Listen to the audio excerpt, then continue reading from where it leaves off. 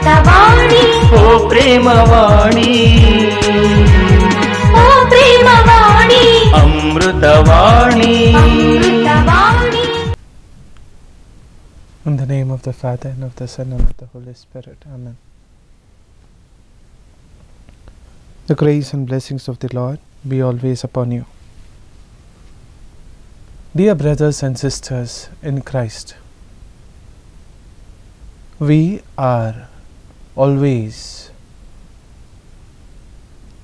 ruled by the outer eyes,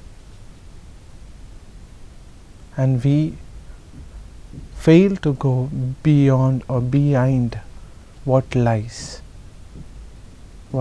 behind what is seen.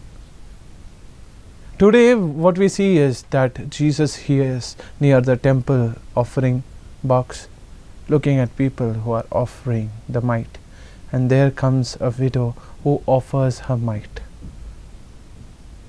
To the outer eyes she only offers 2 coins, 2 copper coins. And for a Jew, that was nothing. For the Jew who was looking, for any wealthy person who was looking at her, she was doing nothing basically. She was giving to the temple nothing. But Jesus saw the inner, the hidden.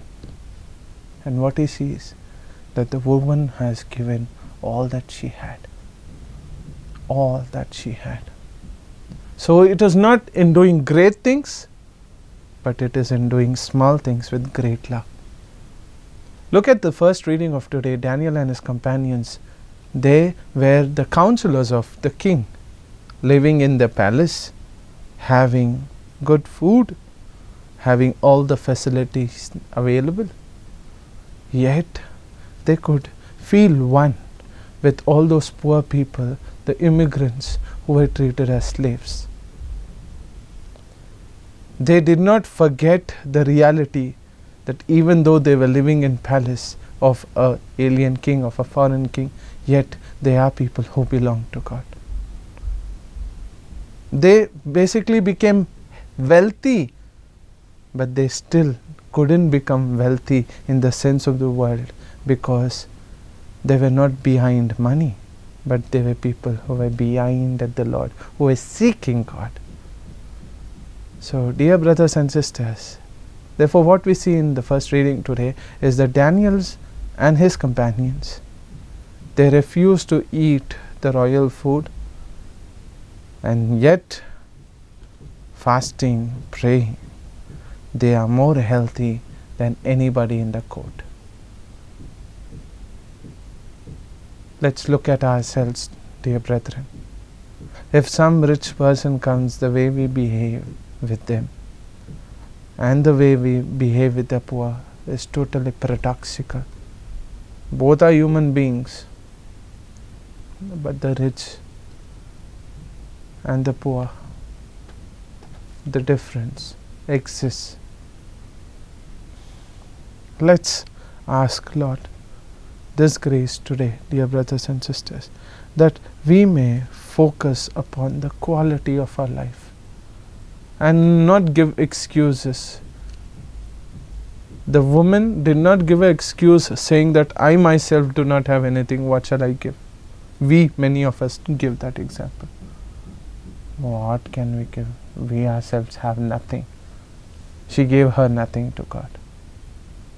And Daniel and his companions did not give an excuse saying that we ourselves are bought in as slaves. We have to keep to the rules or they will kill us. They did not say that we have no freedom, so we cannot follow God. They did not say we have to keep to the rules so that we have to survive and be alive. No, no rule, no person can come between me and my God. No situation, no poverty can come between me and my God. No excuses. I will follow my God. The widow was able to say that, gave her everything. All to Jesus I surrender, all to thee I freely give. All means what? Do we surrender our all? I surrender all So many times I too sang, and every time I sing I feel guilty. I am not surrendering all. That women surrendered the all. Daniel and his companions surrendered all. I don't surrender my all. I have to, but I don't. So let us, dear brothers and sisters, close eyes for a minute and offer to Jesus this all that we are supposed to surrender to God. All that blocks us, all those things that we are still clinging on to, all those things that we are still holding on to, all those things that we are not letting go. The woman let the 2 copper coins go. She was not depending upon those 2 copper coins. She was depending upon the Lord. Daniel and his companions let those comforts go. Their comfort was in the Lord. My dependence, my comfort is my Lord. Make this prayer through Christ our Lord. Amen.